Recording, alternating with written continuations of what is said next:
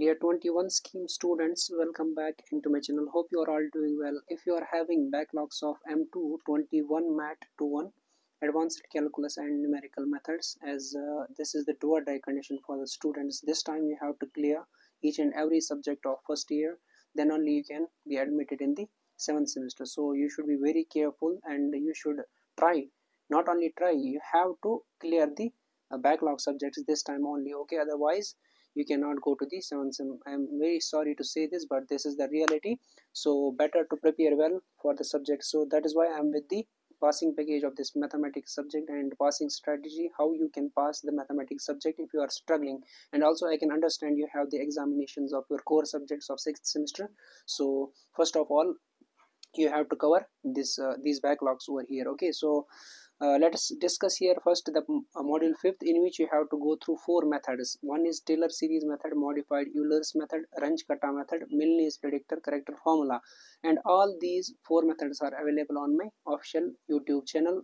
These 4 methods I have explained very well, so go through and I will provide the link in the description box and try to cover these 4 methods and practice 4 to 5 problems from each and every topic, okay? So you can easily get 20 marks from module 5th. Now let's come to the module 4, in which you have to cover a regular falsi method, Newton-Raphson method, and Newton forward and backward formula, Newton's divided difference formula, Lagrange's interpolation formula, and Simpson 1/3 and 3/8 rule. If you are not able to cover these Simpson 1/3, so no need to worry. At least you can get 15 marks by covering this much portion. There is the intermixing of the questions, that is why I have taken here the 6 methods, okay? Otherwise you can go through any 3 methods, but sometimes it is asking the intermixing. In our part they will ask you, suppose regular falsi method and Newton forward and backward formula in one part, and Newton-Raphson, Newton divided in another part, okay? Like that. That is why I am taking here all the methods. So if you are so if you are covering these methods and these 2 models fully over there, you can easily get at least 35 marks out of 40. Then you have to go through the another simple module, that is module 2nd, vector differentiation and vector integration is there. So you have to focus on vector differentiation only, so that you can tackle the subject. This is find the directional derivative of phi is equal to x square yz plus 4x z square at the point 1 minus 2 1 in the direction of the vector 2I cap minus j cap minus 2k cap. These are very simpler numericals. Also I have uploaded videos for it, and link will be available in the description, or I will give the link in the comment box.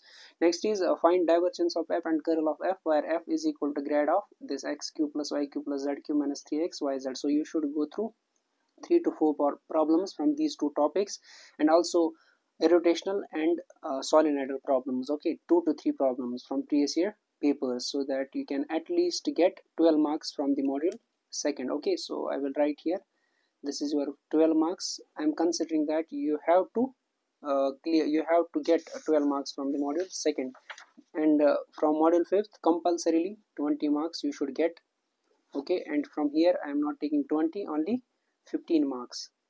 So this becomes your 35 plus 10 is 45, so and plus 2, that is 47, okay? Up to this it is 47. Now module 3, there are 2 fixed derivations. Suppose it will be 6 marks question, okay? Or this one dimensional wave equation, it may be 7 or 8 marks question, okay? So definitely they will ask you one question, that is with usual notation, derive one dimensional heat equation, derive one dimensional wave equation, that is this much, okay? Dou square u by dou t square is equal to c square dou square u by dou x square, okay? This is up to, this is, it was 47 plus 6 I am considering, that is 53. Up to this it is 53, right? 53. And if you are convenient, go through the this question, that is form the partial differential equation by eliminating arbitrary function, and sometimes they will ask you form the partial differential equation by eliminating arbitrary constants, okay? If you are feeling comfortness in this question, if you are going, and you can at least acquire 8 marks from this question also, okay? So this becomes your 8 marks. So 53 plus 8, that is your 61 up to this module 3rd, okay?